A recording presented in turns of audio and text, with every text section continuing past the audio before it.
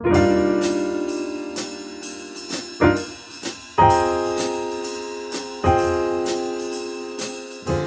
I'm going through these tweets replies that I've got. Derek Thrower says, I am told she studied at the Susan Hall Institute of Linguistics. Yeah, right, thank you. James Murray, I don't know what this was about. He's, to be fair, Susan, isn't that what you do on Twitter? I think this is when I had a go at the Archbishop of Canterbury, who keeps putting his spoke in all over the place. And I think as a man of the cloth, I personally think he shouldn't. And the response to that, I did read this one, was, to be fair, Susan, isn't that what you do on Twitter? Yeah. Involve yourself in other people's businesses. Shouldn't you just get on with your own by being a local councillor? Twitter is my hobby, and that's why I do it. And thank you for interacting. James O'Brien. Remarkably, your listening habits are even less interesting to me than your political analysis.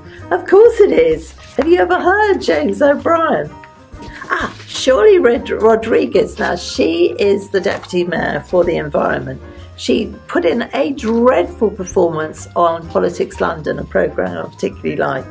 And I think I commented on that because that's what I do. And her response here is, what's indefensible is delaying action yet again, because she's talking about the extended ULEZ, which I won't stop talking about until he says he's not going to do it, to prevent 4,000 premature deaths annually, the thousands of hospital admissions for asthma, and the increased risk of cancer, dementia or lung disease.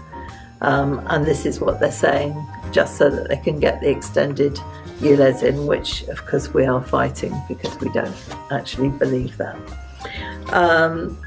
Chrissy Grench, knowing what you Tories are like, it's probably all lies. David is one of the smartest MPs in the House. Stop the lies. I think that was about David Lammy, which makes it hysterical in itself. This one's from Julia Hartley-Brewer, who actually I do like. I think she was having a go for a while, a year ago, about Jacob Rees-Mogg's children, and I think children should be off limits. But she puts, Susan, you seriously need to get help or get off my timeline, one or another. She blocked me for a while, but she's put me back on, so I'm happy because I like reading her tweets. Jess Phillips.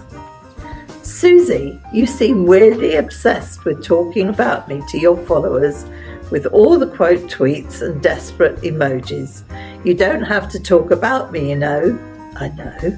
It seems to annoy you. Please feel free to stop. Maybe get a hobby.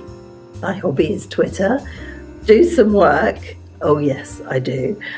Or go out for a little walk. Oh, thank you, Jess Phillips. How lovely. Oh, Piers Morgan blocked you. Yeah, he did. He did. Hey, howdy. My favourite, David Lammy. Good Lord. How very kind of you. I don't know what I said. How often do I enter your subconscious at night? Kisses, D. And then there's a kiss. Ugh. That's horrible. Gary Neville. Oh no, it's somebody else. Only he was talking about Gary Neville. He helps the poor. How much of your salary do you donate to the homeless and other charities? That's my business. Thank you, Jeff Povey. You just post vile tweet after vile tweet. Your life and the rest of those around you must be miserable. No, it's fine. Thank you for asking, though. Oh, Gary Lineker blocked me. I've been crying about that for days. Not. What can you do? We'll always carry on with Twitter. But thank you all for your comments.